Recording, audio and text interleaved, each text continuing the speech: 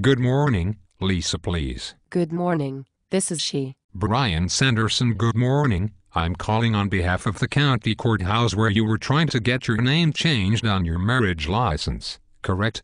Yes, sir. Okay, your situation was forwarded to me from the supervisors there. Now what I'm trying to figure out what exactly happened here. Now I'm showing up on the paperwork here. Excuse me 1 second. I'm showing up on the paperwork here that you attempted to get a name change after the free grace period had passed.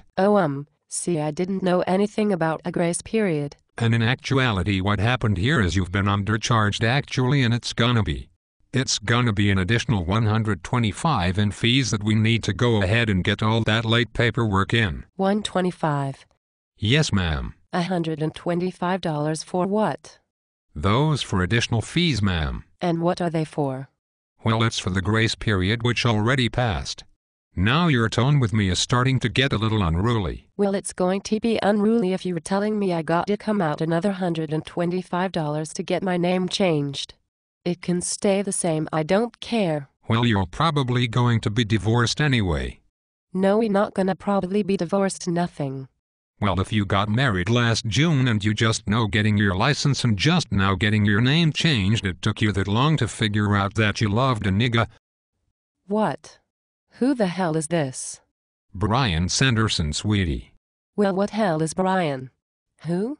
Sweetie, I'm the supervisor of everybody down at the county. Well, how you going to be the supervisor of any damn body when you know damn well you ain't supposed to be talking to people like you talking to people?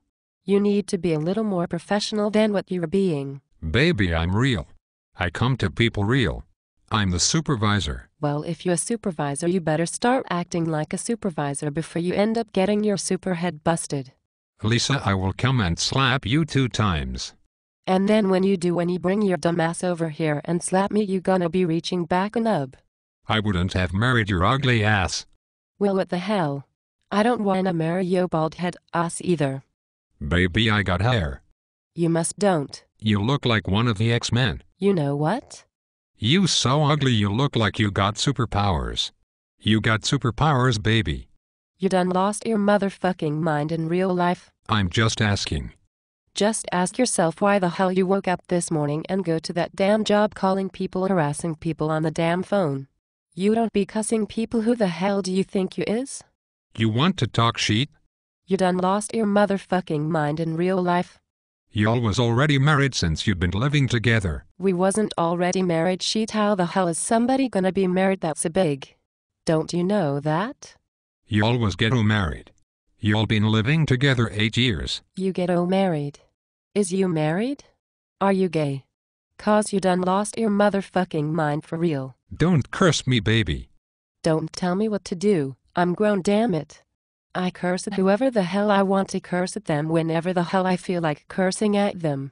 Don't call me talking crazy to me about no damn marriage license you don't know nothing about. You need to go them kids tested. You need to go get your ass another job before you fuck around and get fired. Them kids ain't his. He know that, asshole. They ain't his. I was just guessing. Well, don't be guessing no more. They ain't none of his kids, and you know they ain't none of his kids. They got their own damn daddy. We already knew that before we got married, so what the hell is you talking about? That's why he ain't wanna go get that marriage license, because he don't like them kids. Shut yo dumb ass up. Why would you call someone acting stupid? Now that was real stupid for you to say that. I'm just saying you got badass kids, and that's why he don't wanna get that marriage license. You don't even know my damn kids, asshole. Well, I'll tell you what, how about this, Lisa? You just go ahead and you know who told me to call you baby. Who? Your coworker Timon. What? It's a prank phone call, baby. It's comedian Roy Wood Jr. What's going on? Oh my god. You know what? Timon, I'm gonna kill you. I'ma kill her, oh my god. It's the Buck Wild Morning Show at 95.7 Jam. You was not playing. You will like. Look, don't you worry about. Alright, Lisa, have a good one. You too. Bye.